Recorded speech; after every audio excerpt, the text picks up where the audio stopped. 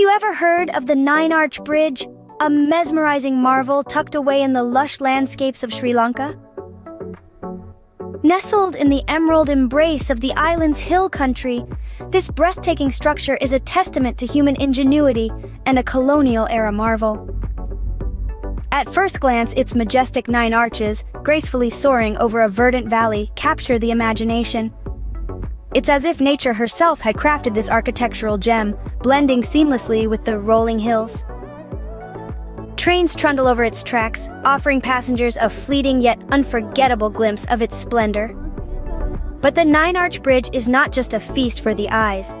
It's a symbol of cultural exchange, a fusion of Eastern and Western engineering techniques that has stood the test of time. This is more than just a bridge, it's a symbol of cultural exchange, a testament to human ingenuity, and a whisper of the past etched in stone. But what makes the Nine-Arch Bridge truly stand apart is its remarkable history. It was the year 1921, a time when Sri Lanka was under British rule. A local craftsman named P.K. Apuhami took on a monumental task. His mission? To build a bridge that would stand the test of time. But this was no ordinary project. It was a fusion of Eastern and Western engineering techniques, a blend of cultures that was reflected in its design. Apuhami's approach was innovative. At a time when steel and concrete were the go-to materials for bridge construction, he chose a different path. His tools were simple, yet effective: bricks, rocks, and cement. The lack of steel or concrete didn't hinder him. On the contrary, it spurred him on. The result? A majestic structure that gracefully spanned the verdant valley below.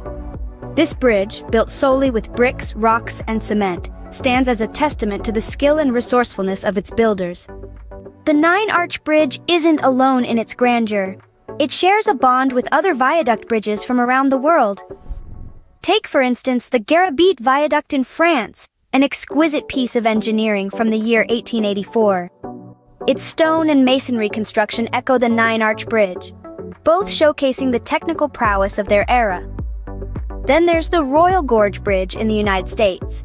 Completed in the late 20s, it mirrors the Nine-Arch Bridge's daring height and scenic setting. Imagine standing on the edge, heart-pounding as you take in the breathtaking views. And let's not forget the Goom Loop in India. Part of the Darjeeling Himalayan Railway, it's a testament to the intricate engineering solutions devised to conquer challenging terrains.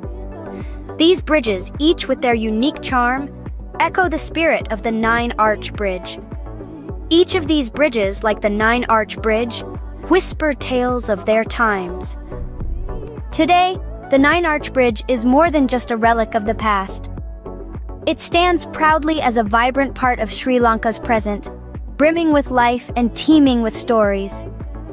Its majestic arches draw tourists from every corner of the globe, each eager to witness its breathtaking beauty and capture its essence in photographs. The bridge, in essence, has become a beloved icon, a must-see for any travel enthusiast journeying through Sri Lanka. But it's not just the tourists who are captivated by the bridge. Locals, too, hold it dear to their hearts. To them, it's more than a picturesque backdrop. It's a symbol of their heritage, their resourcefulness, and their enduring spirit. As you consider your next travel destination, let the Nine-Arch Bridge beckon.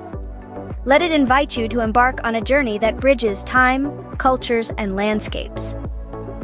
The Nine-Arch Bridge is a testament to the enduring human spirit that continues to bridge gaps and connect hearts, one arch at a time. So when are you planning your visit?